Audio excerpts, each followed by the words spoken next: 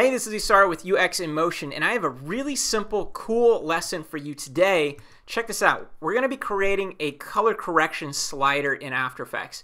Now, you may not be needing a project, that involves color correction on a photo. Most of us don't, but if you do, or maybe you're like, want to know how to do it, it's super cool how to set it up, and it's really easy. So I'm going to show you how the file is set up in Photoshop, first of all, because that's the key to making this whole thing work.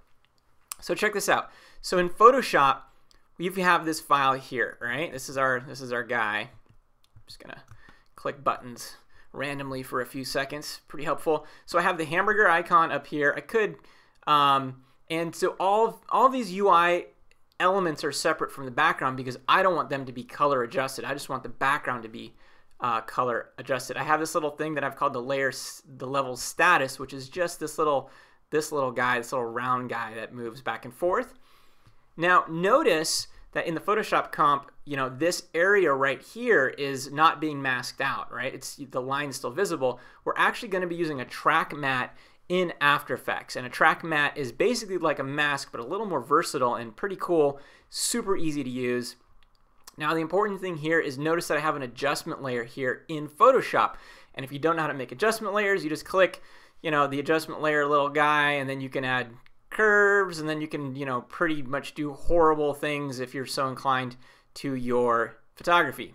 Good for you. That's exciting. The cool thing is that these adjustment layers actually translate one-to-one in After Effects. So if you set this up in Photoshop, you can bring it into After Effects, and then all you have to do is just add your keyframes rather than building it there. So I think that's pretty cool. So let's go ahead and check this out in After Effects. So I'm just going to go ahead and launch After Effects, and I'm going to import my PSD, and remember to always import as a composition retain layer sizes. That's perfect for when you're animating UI stuff like what we're doing today. Cool. Composition retain layer sizes. Merge layer styles into footage. That's fine. I'm not worried about that today.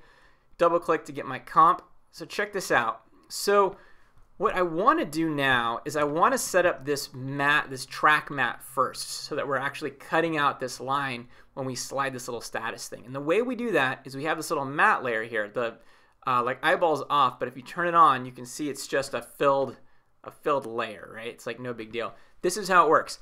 So hit the toggle switches, little button down here if you don't see track matte, and that brings the track matte field and options available.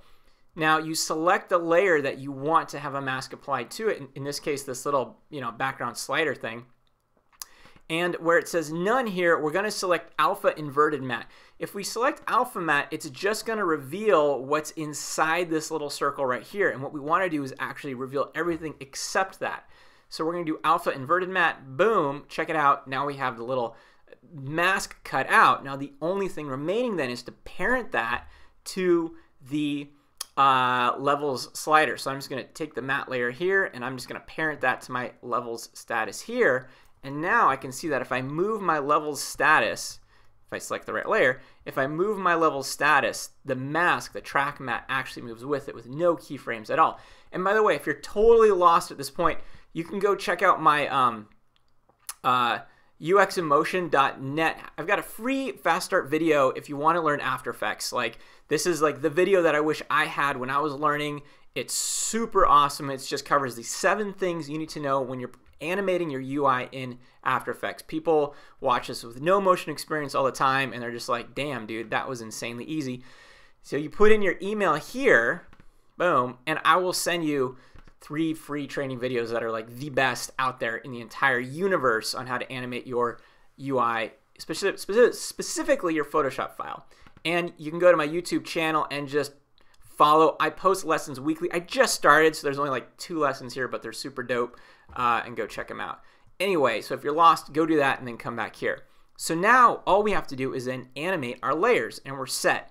So I'm just going to go ahead and animate my level status position. I'm just going to hit Option P here, and I'm just going to slide this over. I hid the handles. If you hit Command Shift H, it hides the UI in Photoshop. But don't forget you did that, because sometimes you'll get like totally messed up. So all we do here now is we just kind of, we can drag our position over here. Boom. Okay, I've got that. and I'm just going to hide that again so you can actually see that there's a mask. Okay, cool, that's all we're doing.